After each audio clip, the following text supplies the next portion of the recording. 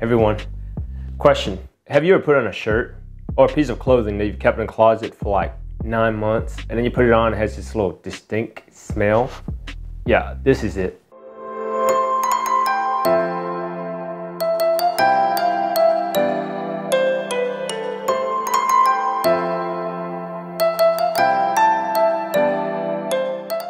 So, as the title of this video say, you probably think I'm crazy to be talking about this. But actually, no. I actually drafted this script back in May to share my thoughts and experience after I started working from home for a while and I've gone back to work. I know it's really strange for me to say that COVID was good, anything good out of COVID.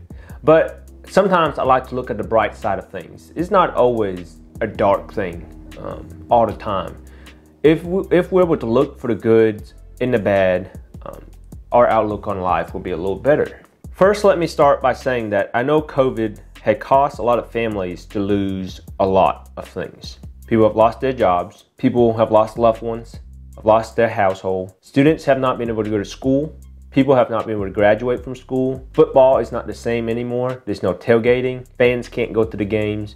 Businesses have to close doors because of the lack of business. I understand that that is terrible. However, as things start to pick up again, I thought about some of these things that have changed my life for the better during COVID-19 that I think it's good to share. I think it's important for us all to look at the positive of things in life as opposed to the negative, because it will change our perspectives, it will change our attitudes, it will change how we look at things. It will help us be better. I believe that one day the economy will be booming again, we'll be going back to our normal lives, and I hope that day is soon. However, here are a few things that has happened to me personally that I would consider are good. One thing that has been good to me is I had the opportunity to work from home. And for this instance, I want to talk strictly about working from home and how I consider that to be good. One, I know that I was blessed enough to have a job that allowed me to work from home when this first all started, as opposed to losing my job. I've always wanted to know what working from home is like. I've seen a lot of programmers, graphic designers, people with different professions who are able to work from home, tech writers and all that. I've always thought it was cool. I mean, I think it's the coolest thing ever to be able to work from home. But after working from home for two or 3 months, I'm starting to have a little of a second thought about how cool that is. Don't get me wrong. If you watch this video, a day of the life of a mechanical engineer working from home edition here, you know that I love being able to walk into my office at 7:55, dressed in my pajamas, ready to work. Hey, so it's 8 a.m. I'm officially at work. Got all dressed for work and everything. I could have my breakfast and my coffee with me. I mean, perfect. Then I love being able to, at 12:30, go to my kitchen, make some lunch, eat it, and go back to work. As opposed to having to pack lunch, heat lunch up, and stuff like that. I could eat foods that I can't eat at work. I love being able to go to my mailbox at 3 p.m. when the mail comes in my pajamas. I love being able to walk to my fridge whenever I want, get some milk, get some sweet tea, get some Cokes, get some water, get some snacks, and come back to work. I love all the convenience that comes with working from home. However, after a few months of doing that, I miss the human interactions. I miss being able to talk to people, shake hands, say hey, say how are you doing as I walk down the hall. I miss that interaction. Also, working from home has made me less inspired to create, especially for this YouTube channel. When I go to work every day, I get up at 5:30, I work on videos until it's time to get ready. I come home, sometimes I work at night. When I work from home, I'm in my office from 8 to 5 every day. It makes me less desire, want to be in my office for other times because I'm in here all day. So I lose that want to work, that creativity to work in my office for this YouTube channel, if that makes any sense. One good thing though, is working from home has allowed me to spend more time with my wife. And that is definitely a positive. To clarify, in case my boss would have watched this video, what I mean is I still work from 8 to 5 every day, but it allows me time to eat breakfast, eat lunch with my wife. Usually, when I'm at work, I would eat lunch at my desk and then I go back to work because there's nothing to do. Sometimes I'll surf the internet, sometimes I go for a walk, sometimes I take a ride just to get out of the place. But most of the time I just work at my desk and eat through lunch. When I'm at home, I can walk into my kitchen, as I said, make some lunch, eat it with my wife, and go back to work. That's an extra hour I could spend with Margaret. So that's a positive. Also, it gives me a different perspective of what Margaret does when she's at home. It shows me how she can rest 3 straight days of work. That's hard. It shows me how much she cleans around the house, what that looks like, when she vacuums, when she does this, when she does that. It gives me a deeper appreciation for what she does. More important, well, actually second importantly, if you follow me on Instagram, which I think you should, it's right here, you know I love my cat and he's on there all the time. He's cute, he's soft. So working at home has allowed me to bond with him a little more. He would come to my office when I'm working, sit in the windows and watch outside for hours. Or he'd sit at my feet, or he'd take a nap in the corner. And he would walk by and rub my feet, and I just love that. Anyways, that's enough about work. COVID has also taught us a few things in different areas outside of work. For example, budget. COVID has taught us, after 14 months of being married, because of COVID, we were under budget for the first time in 14 months. Believe it or not, as a couple, we do have a budget, and we do try to stick to it. And we have never been under the budget because we're always overspent on food, on gas, on something. Both of us are currently living on one income right now, and that is a discipline that we agreed upon to do.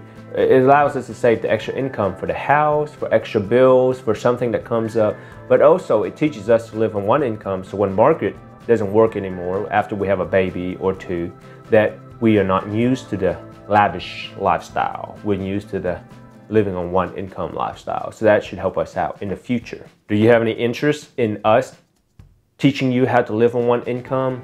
If you do, leave a comment down below, like this video, and we'll make that video. We'll give you a budget, give you a breakdown of the budget and how to live on one income. It requires a lot of discipline, but it's doable. And there's some reason why we're under budget for the first, why we're under budget. First off, gas. Because I don't go to work anymore and Margaret drives 2 miles to work, we barely go to the stores, we don't go out, we don't go see anybody. We just don't drive. So for the whole month, I was on 1 tank of gas, if not more. And with gas being so cheap, because no one's driving, no one is going anywhere, no one's going to work, gas was under $1. So we save a lot of money there. Our gas bill used to be $150 a month and now it's like $30. Food. We didn't buy up all the food like all the people did for 2 reasons. 1, we don't have the room to store it. And 2, we feel like we should leave it for other people who can't make it there when we go. So we live on the necessities of things. Portions it back out, only cook what's necessary, we only buy what's necessary, and we cut our trips from multiple times a week to 1 trip per week, and we only buy the necessity because we don't know when we're gonna lose our jobs and we need that money.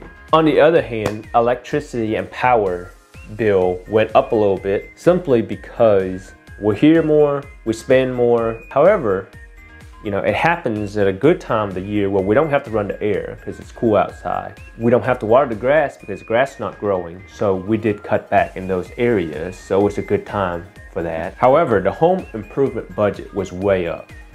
You've seen our vegetable garden video. You've seen us put mulch outside. I mean, these things are just expensive. When the state was gonna shut down everything, I went to Lowe's and I bought some home woodworking projects. So I worked on those during the weekend. Hey everybody, it's John from the future here, and I want to add to this video that another good things that for me personally that came out of this COVID-19 situation was I was able to learn to cook some more Vietnamese stuff that I'd never had a chance to. Some of it is because the ingredients that I used is not very pleasant for Americans, so it's good that when I'm home, I could eat it while I'm here. Another reason would be, you've probably seen some of these videos before, the bitter melon, the sour soup. If you haven't seen those, I hope you check them out. Lastly, a few other items that I would be considered good for me is I learned a new editing software. Before COVID, I was editing on Premiere Pro. During COVID, I learned how to edit on Final Cut Pro. If you are an editor, you know what that means. If you're not, it's like learning to drive a Camry versus learning to drive a Honda. So just different tools for me to use. So all these videos since March has been edited on Final Cut Pro.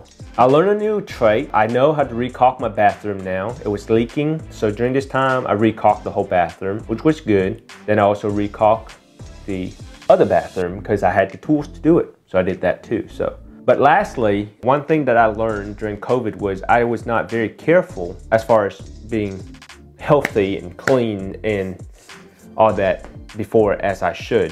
What I mean is, even during the flu season, since I've never had the flu, and I know I'm talking about it now, and I'll have the flu this year. Since I've never had the flu, you know, I wash my hands when I use the bathroom, but other than that, when I go to the back of the factory and come back, I don't wash my hands. I don't use hand sanitizer. I don't wipe it down. I don't wipe down my stuff. During COVID, I wipe down everything I touch before I hand it to the next person. He wipes down everything he touches before he hands it to me. And, you know, we leave the store, we wipe everything down, our keys, our phone, the handles on the car. We wipe the groceries down before we bring it inside our house. I mean, so that's probably a little too extreme, but then on the other hand, I wasn't very good before.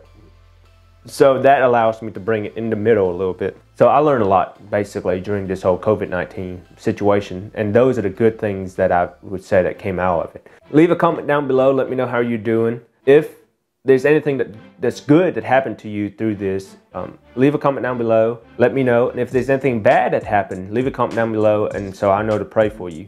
Anyways, if you're new here, I'm glad you're here. I hope you subscribe and come back. If you've been here before, thank you so much. And I'll see you in the next video. Bye.